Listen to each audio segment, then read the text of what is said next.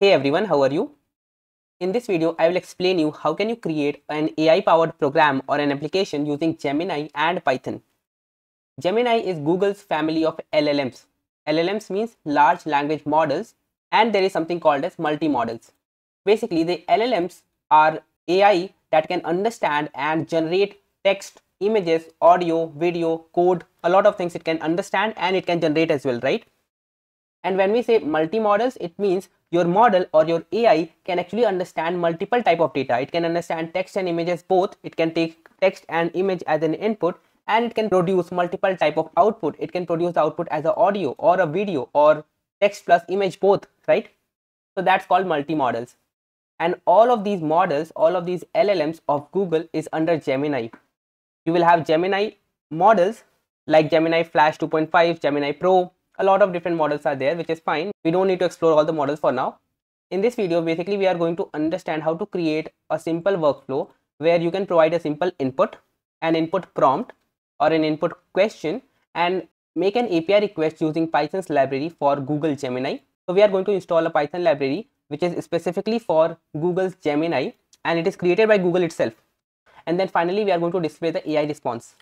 What we need is Python installed. Well, the version can be 3.9, 3.10 as well, but let's use the latest version. And I have already explained how to install the latest version of Python, and the installation link is in the description. You need a Google account, of course. If you want to use the Gemini product, the Gemini LLM, then you need a Google account because Gemini is of Google, and you need a Gemini API key. So if you have a Google account, you can get this API key free of cost. We are also going to install the Google Gen AI library, which I told you about, right? We are going to make use of this library to make API calls. Now, first of all, we need Python, right? Have it installed. Now we need a Google account, have a Google account. And now let us see how can we get the Gemini API key. So let's go to a browser, and in the browser, search for Google AI Studio. You will get this result, and in this result, just click on this Google AI Studio, and it will direct you to this particular page, which is aistudio.google.com. Here you will see in the left hand side there is a get API key section. Of course, you should be logged in. If you are not logged into this aistudio.google.com, then you will need to log in using your Gmail account or the Google account, and then you can see the option of get API key. Click on the get API key. I have already created an API key, but let me create one more just to show you how do you create the API key. So you will have this option create API key. Click on this. Name your API key anything. Let us say name it as testing. Okay, we are using it for testing, or let's name it as learning. Now you need to choose a cloud project. If you do not have a cloud project, I have it. It is Gemini AI Agent Learning. But if you do not have it, you will not see this option. You will see the option of import a project or create a project. Let's create a project and name the project as Learning AI and click on create project. And then you will have to just click on create key. So this is your key name. This is your project name, Learning AI. And now create the key. Wait for some time. It is going to create the key. And now your key is created. You can see the project is Learning AI, and this is your key. You just need to copy this key. Let's copy this API key and keep it in a file. So let's create a file, and before we create a file, I would recommend you to use VS Code for all these learnings or some coding editor with which you are familiar with. I'm using VS Code, so it will be good if you use VS Code as well. Create a project or a folder. I have created a folder Gemini vid. In this, I'm going to store all our code and all our files. This notes, what you see on the screen, is also stored in this folder. Let me create a new file and name it as API key. Hit enter, and in this, let me paste my API key. Of course, this is the API key which you do not want to share with anyone. So after creating this video, I'm going to delete this API key, but you can have your own, right? So the next part is installing the Google Gen AI library, which is used to make API requests to the Gemini models using Python. To install this Google Gen AI, we can make use of pip, which is the Python package installer. So the command is pip install -q-u. You can skip this -q-u. This -q means do it quietly, do the installation quietly, don't print a lot of logs. And -u means if Google Gen AI is already installed, then update it if it is not updated to the latest version. So just go to a terminal and type the command pip install. And before I actually type the command, let me show you the version of Python I have, Python -version. And you can see the Python version I have is Python 3.14. Now let me clear the console and type the command pip install -q-u Google-Gen AI. Hit enter, wait for some time. It is going to install this Google Gen AI. For me, it is done very quickly because for me it is already installed, right? And you won't see a lot of logs because I have done the installation is in quiet mode. Alright, once this is done, now we are ready for our basic workflow where we are going to create a basic AI powered application or an AI powered program which is going to accept a prompt and display the AI response. Now for this, I'll just go to my folder Gemini vid. In this, I'll just create a file. Let me create the file as basic.py. Hit enter. Now the first thing which you want to do is you will have to say from Google import Gen AI. Now this import is coming from the Google Gen AI library. Okay, so you should have it installed. Now once you have imported the Gen AI module, you can just say client. Let's create a client which is going to make a request to the Google Gemini API.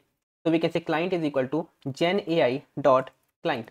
Now let's take a prompt from the user. So let's say prompt is equal to input, and in this we can say enter your prompt.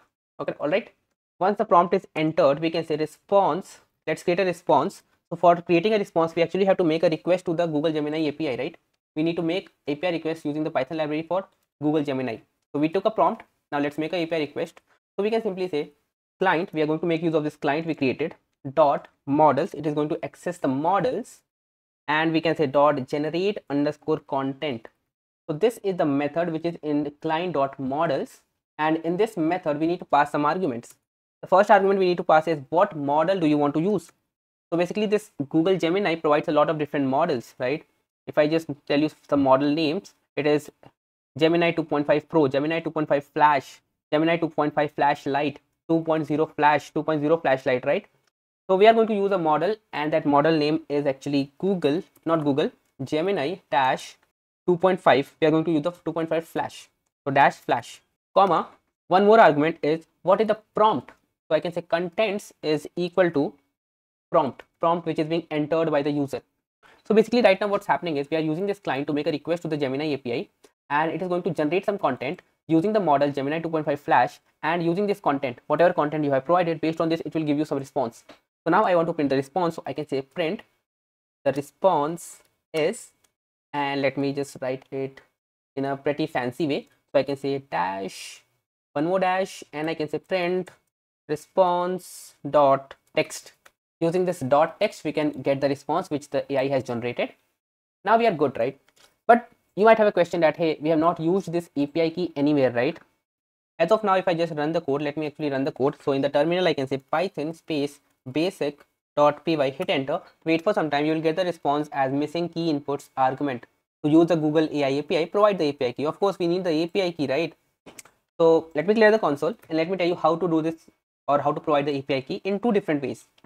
First of all is you need to specify a environment variable, and the environment variable name is actually Gemini underscore API underscore key. So we need to add our API key as an environment variable, and the environment variable name is Gemini API key. So in Windows, if I want to set an environment variable with the name Gemini API key, I can just make use of environment variable settings. I can go to search bar, type environment variables. You can see this in edit the system environment variables section, and in this click on this environment variables. Go to the user section, user variable for whatever username you have.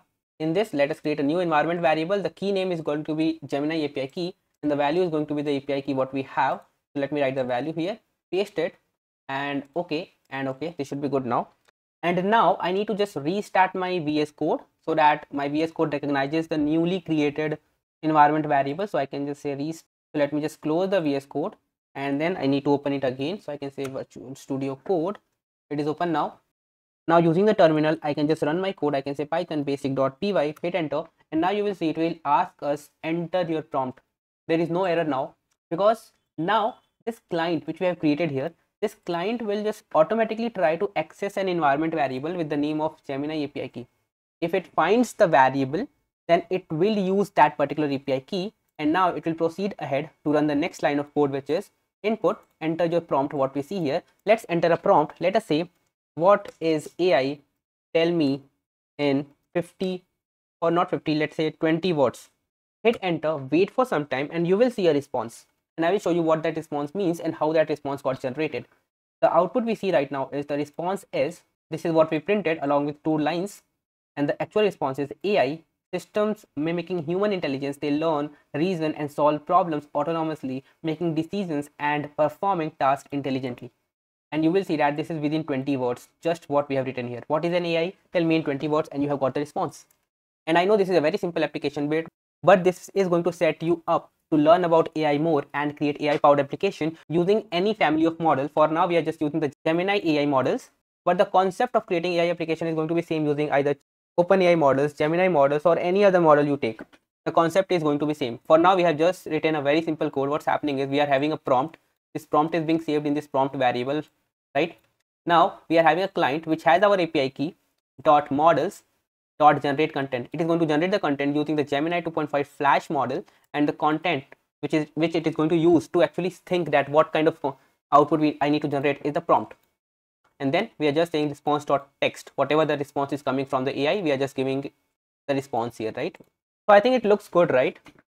Now there is one more way to give your API key, and this is really good for testing and learning, right? Instead of setting up any kind of environment variable, which can be a little bit tedious task for Windows or Linux or Mac OS, the common way to do is, the common way for all the operating system, if you are just learning it, is you need to pass the API key directly here in the genai.Client. So here what you can do is you can say API underscore key is equal to whatever is your key. Whatever your key is, you just pass it here. So if I just go to my environment variables again, go to environment variables and delete this Gemini API key. If I just delete this, click on OK, and let's restart this VS Code again. If I say code, let's start this VS Code again. And for now, I have not given the API key, but just for explaining you, if I just run the code right now, python space basic.py, you will see that it is giving us an error that to use the Google AI, provide the API key, right? We have provided this API key, but the value is empty. The value is incorrect. If I just provide it some random value ABC, then also I'm expecting an error. Let's see what happens. If I'm running the code, okay, I'm not getting an error. With an empty data, I was getting an error. With some random data, I'm not getting an error. But let's say, what is AI? I give it a prompt, hit enter, then it will definitely say that the API key is invalid, right? So now we can use just the valid API key, pass it here, right? And let me clear the console, run the code again, and let us say, what is AI? Let's wait for the response. I think we are going to get a big response right now because I have not limited the response in the prompt itself. So that is why you can see it's taking some time to generate the response. So ideally, I would expect you guys to just write a prompt which is going to generate a smaller output, because right now you see this generated a really big output, right? So try to write a prompt which actually generates a small output to make sure that if you are just learning this, then you are able to learn it fast instead of waiting a lot for the response from the AI. So guys, I think that's it for this video. In this video, I have explained you everything which you need to get started with creating AI powered application with Gemini models. Now we have just got started touching the AI thing, right? What we have done as of now is nothing compared to what AI can do.